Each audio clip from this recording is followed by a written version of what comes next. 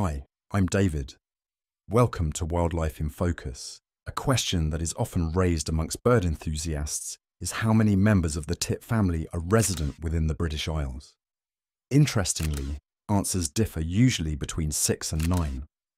According to the British Ornithologists Union, here is the official list of 9 resident species. Each bird contains a brief description, including their name, scientific name, and UK conservation status. The coal tit, Periparus ater, is one of the smallest of the tit family. They are common garden visitors, but their preferred habitat is coniferous woodlands and forests. They hunt insects and spiders. They prefer to nest in holes formed in trees, producing between 1 and 2 broods a year. They have black caps and bibs, white spots on the back of their necks, and white cheeks. Their body and wing feathers range from white to olive grey. The crested tit, Lophophanes cristatus, overall appearance is not dissimilar to that of the coal tit, except that the crested tit sports a rather distinctive plumage on its head. They sport a black collar and bib with a black stripe running from their eyes. You will only find the crested tit in Caledonian pine forests in Scotland, where they dart amongst the trees in search of invertebrates, as well as their favourite food, the pine seed. Breeding pairs excavate holes in dead wood to nest and line them with lichen and moss. They have up to 2 broods per year.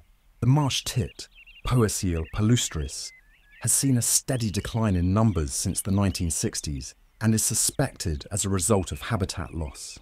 Consequently, it has been registered on the UK Red List since 2022. The marsh tit favours deciduous woodland, and whilst distributed across the UK, does not appear in anything like the numbers that some of the other tit species appear in.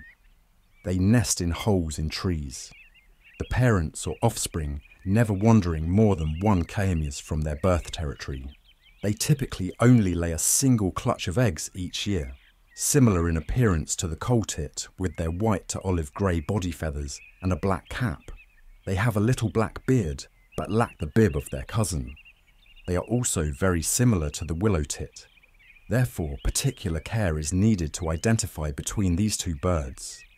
The willow tit, Poaceal montanus, like its doppelganger, the marsh tit, has also seen a sharp decline in numbers since the 1970s, leading to the species being red-listed in 2022. It has even become locally extinct in some regions of the UK, where it previously had a stronghold.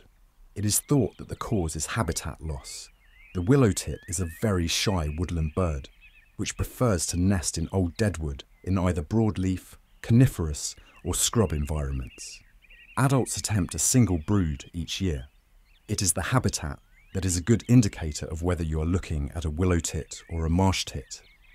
The other main differentiator is the distinctive willow tit call. The blue tit, Cyanistus ceruleus, is one of the UK's most popular birds, with its distinctive blue-green and yellow colouring. They are a common resident breeding bird with strong numbers across the whole of the British Isles, except for the Northern Isles and Hebrides. Blue tits nest in tree holes, but are equally happy nesting in birdhouses. They will often form mixed flocks of birds with other tit species for feeding. Adults have between 1 and 2 breeding attempts each year, with up to 10 eggs in each brood. The great tit, Paru major, is another common bird in gardens across the UK. They are larger than their other cousins and have a distinctive yellow breast with a black stripe running up their body into a black bib and cap. Their wing feathers range from yellow-green, blue and grey, with a white stripe. They nest in a variety of habitats but favour broadleaf. They will also take readily to bird boxes, laying up to 2 clutches of eggs each year. If you spot the Penduline Tit, Remis pendulinus, in the UK, then you are very lucky indeed, as official recorded sightings only run into the hundreds. There are no official records of these birds breeding in the UK, with visitors mainly originating from Scandinavia. If you do want to spot them, then records indicate that you need to be in the south of England between December and March. But even then, records are scattered. The bearded tit, Panurus biomicus, is only distantly related to the other tit species in this list. This is perhaps why they are the most unique looking out of the UK resident species. The bearded tit inhabits areas where there is an abundance of reeds and can be found all year round, with the main population zones in England and scattered populations in Wales and the Tayside area of Scotland. They have an auburn body colouring with a grey head and a black beard. In the summer they mainly eat insects and then switch their diet to mostly seeds in the winter. Their reproductive cycle is quite active. They have between 2 and 4 broods each year.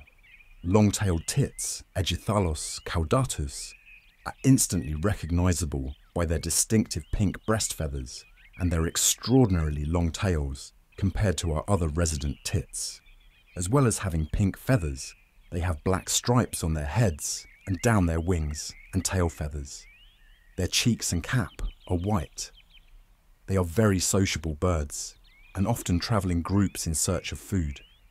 Consequently, you will often hear their chirps long before you spot them.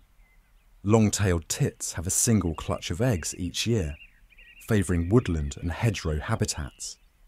They have an unusual breeding strategy compared to any of the other resident tits, whereby younger non-breeding birds will support breeding pairs to rear chicks. They can be found across the UK except on higher ground and some of the Isles.